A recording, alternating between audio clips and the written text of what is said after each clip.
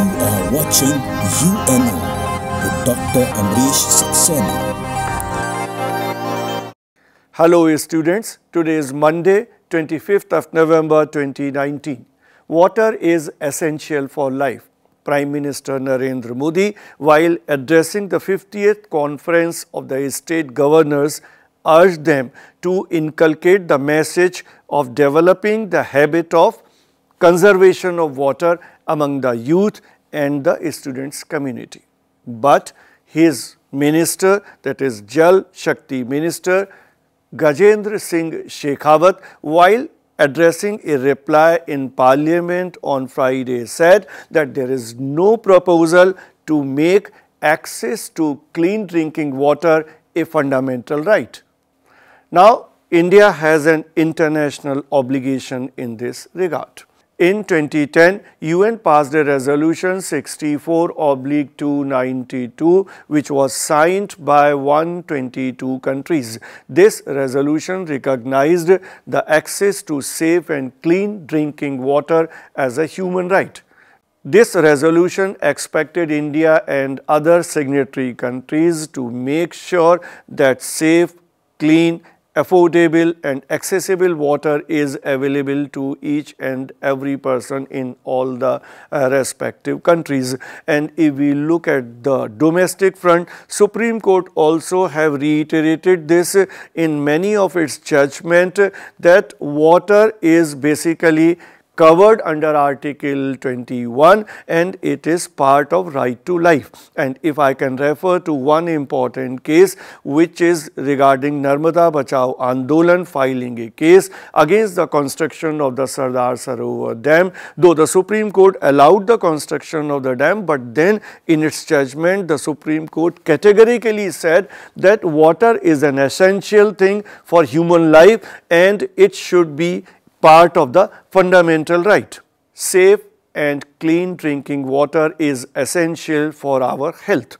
And if we refer to data given in 2018, every day 7 people die because of consuming polluted water in our country. And if we further look into the statistics, during 2014 and 2018, almost 12,000 people died because of the waterborne diseases, and 4 mainly the waterborne diseases which created these casualties. These are the cholera, typhoid, diarrhea and viral hepatitis. There is an scarcity of water in India and also in many other parts of the world. And if we refer to the Jal Shakti Minister's answer given in Parliament on Friday, he said that there is a 15% reduction of the availability of per capita water, and these figures pertain during 10 years 2001 and 2011. In 2001, the per capita availability of water was 1,816 cubic meters, which came down in 2011 as 1,544 cubic meters.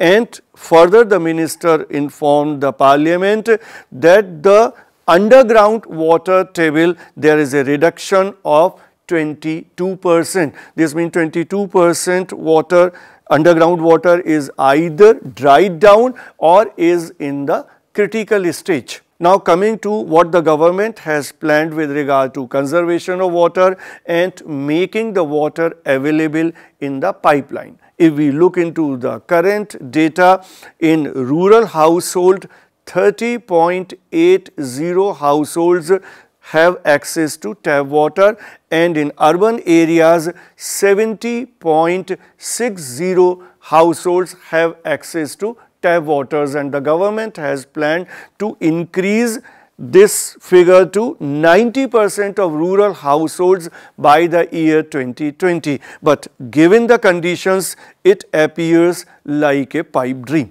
Moving on to another story, in Israel, Prime Minister Benjamin Netanyahu has been indicted of fraud, bribery and breach of trust. and this indictment has come because of his relationship with the telecommunication tycoon Shaul Ilovitz.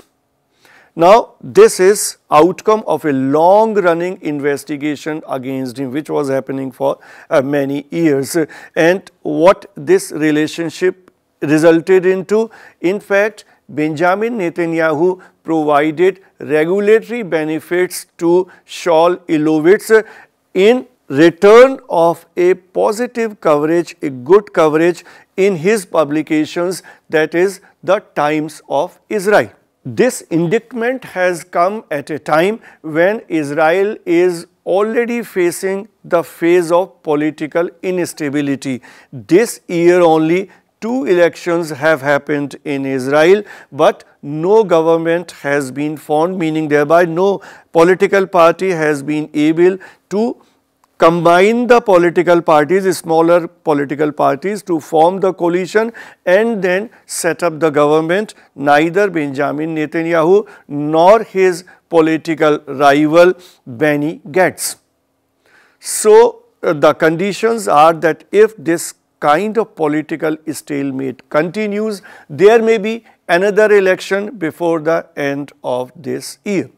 To tell you something more about Benjamin Netanyahu, he is the longest serving Prime Minister of Israel. He is on this post since 2009. Earlier also he was the Prime Minister from 1996 to 1999, and for now he can run his politics even with these charges, because no action for the time being is possible to be taken against him in view of the immunity that has been granted to him. But once the parliament, the Israeli parliament sets up and then it strips off the immunity, then obviously he has to face the criminal prosecution. Now, to tell you the impact of what is happening in Israel in other parts of the world, particularly the United States, US and Israel have been having very close relations, and particularly Benjamin Netanyahu has proximity with the US President Donald Trump. Trump has done everything possible in support of Netanyahu and even provided him support during the last elections, and otherwise also the kind of policies that US has been pursuing with regard to relationship with Israel. Only in the 54th edition of this program I told you about that the US has legitimized the settlements of Israel in the West Bank, and it has also recognized Jerusalem as the capital of Israel and even shifted its embassy from Tel Aviv to Jerusalem. And not only that, on the Golan Heights also it has accepted the claim or the legitimate control of Israel. Despite the US support, it seems very difficult that Netanyahu will be able to save his skin as far as the criminal cases are concerned and as far as his political decline in Israel is concerned. That is all in today's edition.